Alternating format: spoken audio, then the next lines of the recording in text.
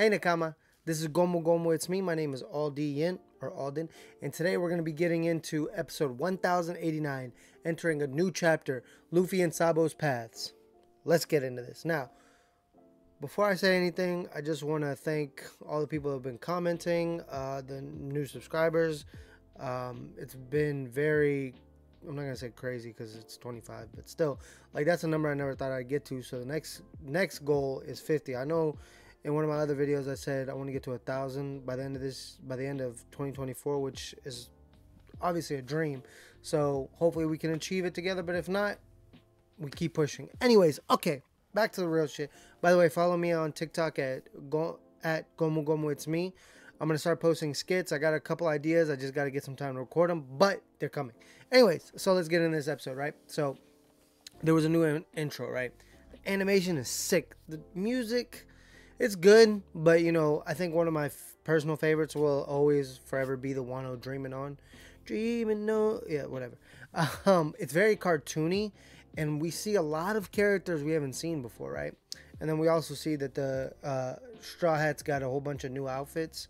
So, you know, that's one thing I like about One Piece is, like, it doesn't take a movie for them to get new outfits. It's whatever, you know, whatever, like, new, you know, arc or saga or whatever, they'll have a new, brand new outfit. So I like that. Anyway, so we saw a couple face-offs, right? We saw Kid and Shanks. We saw Garp and Aokiji. We saw Law and Blackbeard. We saw Luffy and Lucci. And we saw Zoro versus Mihawk Seraphim. This arc is about to be fucking crazy.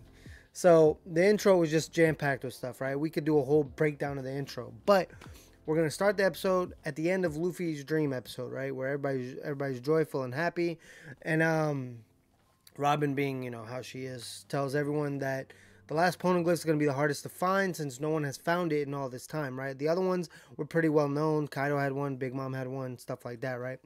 But Robin's like, nobody's been able to track this last one, so, and which I'm pretty sure it'll probably be on Elbaf, but who knows, they might throw a curveball at us. But anyways, we cut to Navy headquarters, right? This was Navy headquarters intercepting Sabo's call, right? So then we cut to Big News Morgan, and he's excited with how the world is shaping up, right? He gives us basically a recap with the warlord system, the emperors, the Cross Guild, the Amazon Lily situation, Revolutionary Army declaring war on the Celestial Dragons, the assassination of Cobra, and Vivi's missing, right? Then we cut back to Marajawal, which we haven't been in a while. I mean, just we haven't been there, but whatever. The five elders find out that Sabo is on the island of Lulusia, right? So the elders say it's his destiny to be on that island. What the fuck does that mean? And first off, like, are we gonna find out that there's a Dragon Ball, there's a devil fruit that can tell you destinies? I mean, it's pretty crazy at this point, right? So Sabo called the Revolutionary Army, risking, you know, his position to tell everybody and to clarify to Dragon, most of all, that he didn't kill Cobra. Now, I'm sure everybody knows this and everybody knew it, but it was just something that they had to be sure of, right? So we see a tall, dark, mysterious figure. Now, if you remember, this figure was pointed out to us, and it's Imu. So now we know this character is gonna have some kind of power that is very ominous, right? So we cut back to Lulusia, and we see a big dark cloud fall over it, right?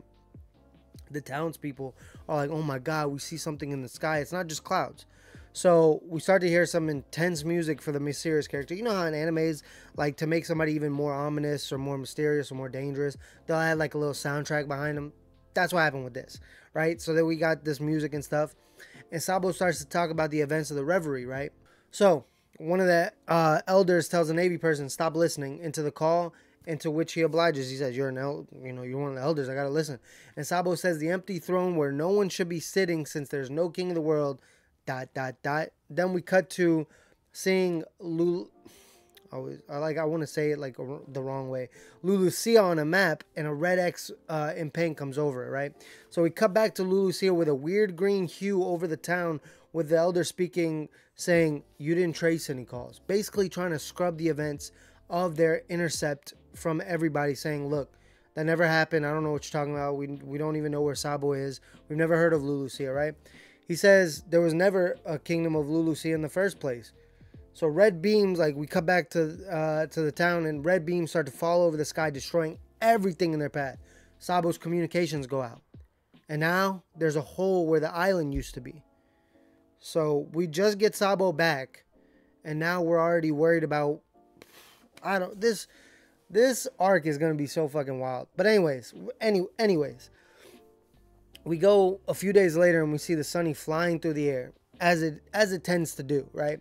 And Luffy is enjoying himself while most of the others are panicked. Like everybody else is like, furl the sails, do this, do this. And, you know, Luffy's sitting on top of the Sunny just smiling and laughing. And, I mean, also Zoro, of course, because he's like, I don't care. Like, it's ice. We see what gets called the Neptunian, which was just a huge fish being thrown across the water like it was nothing, right? So Zoro and Sanji start fighting while trying to help furl the sails and this and this and this, right? So then we cut to inside of the kitchen and Robin's just chilling reading. Chopper starts to put on his big coat and he starts to say, yeah, I'm about to go help him out, right? So they stumble upon something that Jinbei calls the Big Warm Eddy. Now it's a mass of water that was heated up and for some reason it was forced upwards. I think we all know the reason. I think the events that happened a few days earlier caused this, right? So Luffy spots somebody in the water. Zoro, of course, offers to cut the water. He's cutting everything. Don't show Zoro Fruit Ninja or else he's going to cut the phone with the fruits. He's just cutting. So Chopper comes out and almost gets swept away. Luffy saves him. But he gets swept away as well. And who is stuck in the water?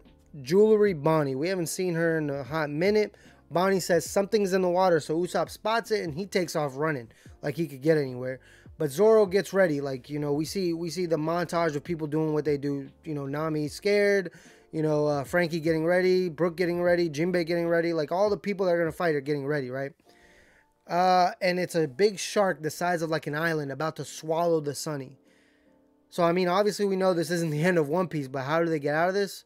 Guess we'll find out next week. So, I'm not going to do reviews on the preview anymore. I kind of don't want to spoil it because I felt like the last couple of reviews on the preview I did, I kind of just pointed out, I'm like, oh yeah, that's going to happen. And then it would happen and I would be like, and I would have to spend like 2 minutes talking about I told you so. But anyways, that's the episode. This episode, I'd probably give it like a 8 just because of everything that was happening. Maybe even 8.5 just because the new intro animation was like wacky, but that's cool because, you know, we got Gear 5, so we got to get used to some wackiness. The song was all right. The outro also had new stuff and it was pretty good because I skipped to the thing, whatever. But yeah, I'd probably give it like an 8, 8.5. I'm ready. I'm excited to see what's happening next. I definitely think Egghead is going to be one of the most fun arcs. I don't know, just like the intro gave me a lot of like excitement for what's ahead because after being so serious in Wano for the last, you know, 4 years, I think we all need and deserve some fucking fun time. But anyways, that's it. Remember to like, share, comment, and subscribe. Be safe and well on your travels. Enjoy the journey. And just know, I will be the king of YouTube. Peace.